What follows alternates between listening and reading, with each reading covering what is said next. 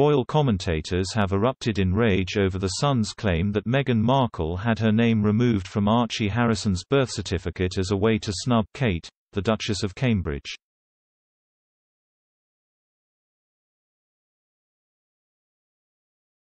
The Duchess of Sussex's spokesperson hit back at the deceptive accusation, stating that the change was dictated by the palace and not requested by the Sussexes.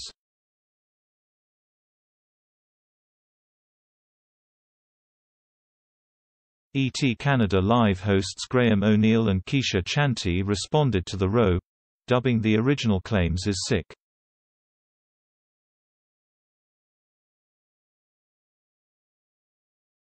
Ms. Chanty told viewers, "I don't get how this story went from being a snub to Kate and all of a sudden it's a nod to Princess Diana.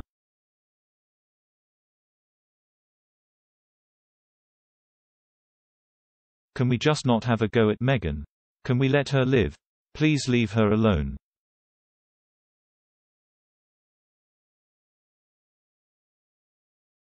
If she does something blatant, sure, talk about her. But this is just a B************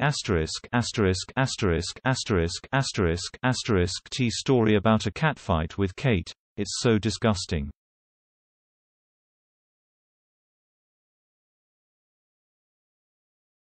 Mr. O'Neill agreed. "I don't even get what they're trying to claim." So Meghan was sitting around, thinking what she could do to Kate Middleton.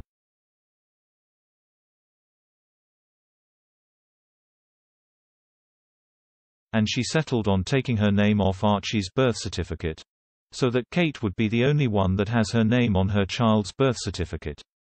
He joked, "Yeah, that will really show Kate Middleton." Literally what?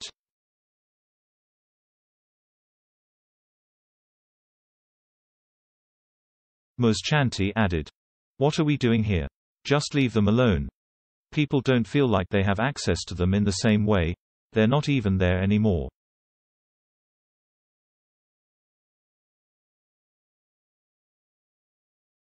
She continued, "So now they just want to create a story to get attention. This is just sick. It's literally sick."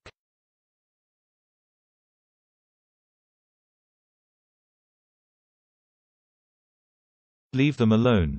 I'm tired of it. Why are these stories? Let it go. I just want to hear how the royal family is doing good in the world and continuing to move forward, not stupid stuff like this.